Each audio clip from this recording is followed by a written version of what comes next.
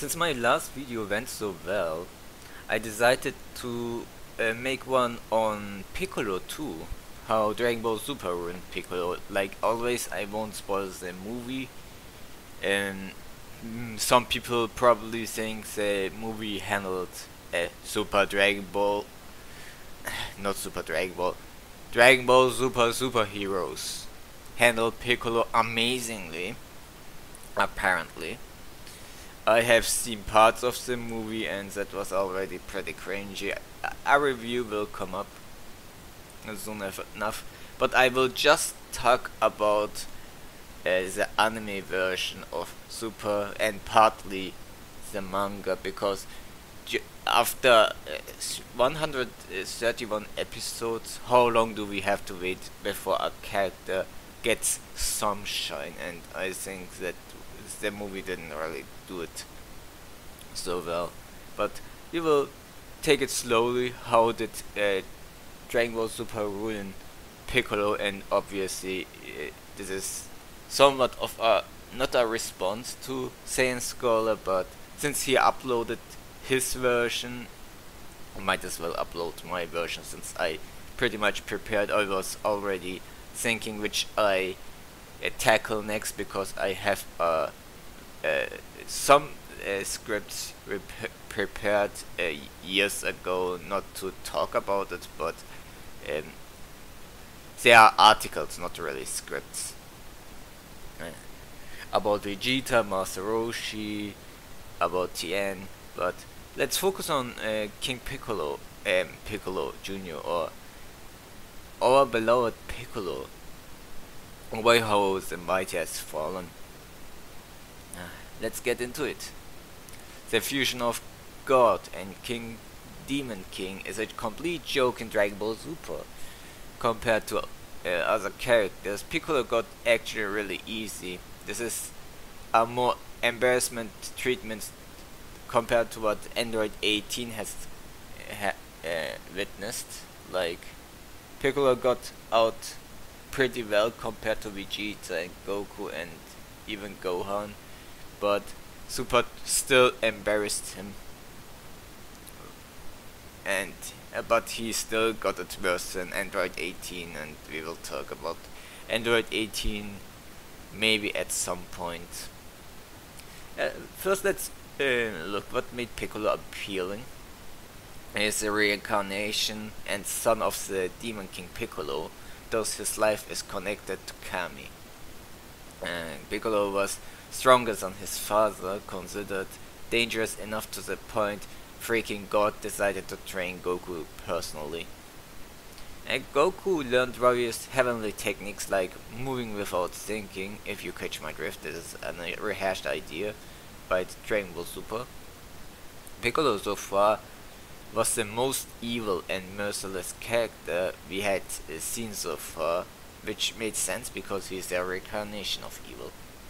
He didn't care if his attacks hit bystanders. For Piccolo it was more important to regain his honor by defeating Piccolo as the savior of Earth, where everyone see him and as the last hope, and then reveal him as the Demon King that's supposed to be dead. And Goku vs Piccolo was one of the best fights in the franchise. I can't think of many fights that can actually top it from the top of my hand. And he and Goku at the end of the arc were considered the strongest fighters on Earth. Both stronger than God. It's because of that when Raditz arrived, it meant something when Piccolo teamed up with Goku. You don't get the same feeling when you start with Z and Kai. Same with the Garlic Jr. movie Death Zone. Despite Piccolo achieving his life goal, his victory over Goku, because of self-sacrifice, felt hollow, because he knows the Saiyans will also arrive. And those Piccolo did the unthinkable and trained Gohan to unlock his massive hidden potential. The anime did a great job with Piccolo and Gohan's relationship. It felt believable when Piccolo got a change of heart to the point he would sacrifice his own life to save Gohan. It was a great redeeming moment for the bad things he has done over the years. Here's a small fall off when we enter the Saiyan Piccolo it's Frieza saga, obviously. Where Piccolo pretty much exists just there, at least in the manga. And the anime did a better job in to show Piccolo making the reveal of Frieza's stronger form even more devastating. But honestly, Piccolo didn't need to be on in the Frieza saga. Yes, he is an Namekian, but none of the scenes he appeared in could have. He didn't have a scene where you could. How should I say it? Anything could have been fulfilled by someone else. Like Frieza's two forms were pretty much filler. As a fusion power up between the main kids also raised a bunch of questions. Now that we know all Namekians can do it, it makes it more disappointing that they didn't fuse to avoid things in advance. Maybe Joe, the pro Namekian, could have stopped Frieza, but nobody cares about Joe. Not because I made him up on the fly, but it would ruin the arc and no Piccolo fan service. The Frieza is a Cell Saga put Piccolo on spotlight again. He trained with Goku and Gohan for 3 years. Obviously, Goku used Super Saiyan off screen, and in the manga we saw them training in an cover panel that Goku used Super Saiyan to beat Gero, and he became strong enough to beat the shit out of Gero. And Cell existence gave us hype for God-On and Demon King to merge, the ultimate Super Namekian Piccolo. While Piccolo ended up being the strongest of the main cast at that point, he let Cell escape, and his fight against the androids lured the powered up Cell. And since then, Piccolo didn't even cut as a main eventer. So I didn't have hopes for Piccolo in Super. And Goku and Vegeta have powered up beyond belief. Unless Piccolo merges with random Namekians or the series gives him a bullshit power up, there's no way he can be relevant in serious fights, just appear to have maybe a good fight for spectacle's sake. And here we go, Battle of Gods, worst movie in the franchise. Shafting Piccolo isn't a surprise, so Super took away his ability to sense God Ki because the writers forgot that he used to be God at one point. The real disgrace starts with Resurrection F, Fukatsuno F or whatever, Revival of F, whichever name you prefer.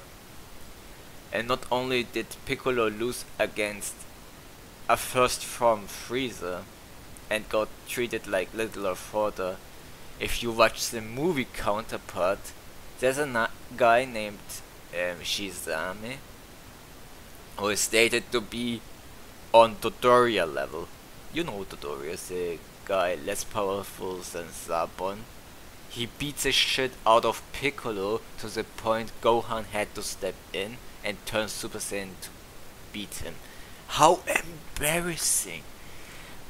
Piccolo used to people used to think that Shizame is related to Dabura before the movie came out because of that one scene, and it was never stated that Shizame actually trained on the with Frieza, and even if he did, that still wouldn't excuse such a jump in power considering what Piccolo had to go through. He fused with a god, he merged with an Namekian, got exponentially stronger than various forms of Frieza. He is strong enough to fight Cell, and this is This is this random Frieza officer is able to put a fight against him. You can't excuse that Piccolo was also worn down by Frieza soldiers. It's like getting tired fighting an army of ants. And and yes, it isn't even a fair comparison since the Frieza soldiers were even weaker than Master Roshi, and honestly comparing them to ants is an insult to ants, because ants to us should are more dangerous than those Frieza soldiers are to Krillin. Piccolo after merging with Nail rivaled second form Frieza. During the early Cell Saga he trained on the Super Saiyan Goku, managed to beat Android 20. He fused with God, surpassing Super Saiyan Vegeta, rivaled Android 17 and 18, and then he trained 1 year in the time chamber. Does anyone believe? Even if Piccolo fought all the Frieza soldiers by himself and then fought Shizame, who is Dodoria level, or if we highball Zabon level at his most powerful, could put up a fight against Piccolo. In after the defeat of Shizame, he even ate a Senzu bean to add to the ultimate humiliation. Now we look at Dragon Ball Super's version, where he didn't even throw away his heavy clothing, struggled against a guy that died in the first minutes of the movie, and then dies to protect Gohan again. This time his sacrifice felt hollow. Some people don't even remember that scene. And I was reminded by someone recently because of a video recommended where Piccolo died to get rid of the Black Star Dragon Balls in GT. It meant nothing, because we know he will be revived regardless, and Gohan is an adult now. But we still need someone to babysit him. That scene set up Piccolo's role in Dragon Ball Super well. Piccolo became the girl for everything of the Son family. You would expect him to be more in the heavenly realm, playing the role of advisor for the current god of Earth, but who cares? 7 years is enough training for somebody who came from another planet to know what he's doing, right? Piccolo takes care of Pan, helps with gardening, goes hiking with Goku and Chi-Chi, and is Gohan's personal meat shield. We will come to that later. I already talked about how he was pretty much just there in the Universe 6 arc, which is just a stakeless discount version of Otherworld Tournament, little C filler. Piccolo and Boo's role from the start were clear. They are just filler characters. Boo didn't even manage to get qualified because he fell asleep. Meanwhile, Piccolo existed to job against not Frieza. That fight was animated awfully and made no sense. Do the writers know that Piccolo doesn't need to charge for hours to execute the special beam cannon anymore? He has improved that technique against Nappa. Do the writers know that Piccolo wouldn't use a move considering how unreliable it is? And do the writers know that the special beam cannon is a killing technique and has no place in a tournament where killing is forbidden? Of course they don't. It's Dragon Ball Super. Just turn off your brain and consume product. Just enjoy the nostalgia trip. Such an amazing move, the special beam cannon, right? And despite being used sparingly, it was burned in our memory because what it accomplished in its fights against Raditz. So it's okay to demote it to be spammed like a generic Kamehameha, right? Piccolo didn't matter. You can remove him and the flow of the story wouldn't change. Frost cheating was pretty stupid, and Jaco, a character most of us don't even care about, noticed it of all people there. Eliminating Goku for fake suspense. There were actual points I fell asleep at. That doesn't that doesn't even happen to me when I watch slice of life anime. The evil Goku arc was another arc where Piccolo got shafted. Semafuba was reintroduced, but instead Piccolo teaching Goku or personally getting involved, Roshi takes that role. Oh wait, Bulma illegally downloaded with YouTube downloaded Semafuba tutorial video from Piccolo's YouTube channel to show it to Trunks. So technically he did something. Semafuba is another fake out because Goku trained just to not use it, and Trunks learned it in a few seconds and failed because they forgot the seal. They forgot the seal for the Mafuba, they forgot the Sensubin, they forgot the God ritual, and the Xenobot. Is this series a freaking joke? And people consider this arc good despite there being no real tension. Now to the Tournament of Power. Piccolo trained off screen made him stronger than ever, even able to catch off guard Gohan, who regained his ultimate form, which is now also reduced into a transformation instead of Gohan just being able to access his full power without transforming. Made a video about that if you want to watch it. Piccolo in the Tournament of Power resumed his role as Gohan's personal meat shield, spamming Special Beam Cannon in a tournament where killing is illegal, and losing his arm in an episode that buried Tien Shinhan because of Blanca wannabe. They even had a scene where Piccolo saw the character who merged with him. It was cringy as fuck. Piccolo and Kami became one being.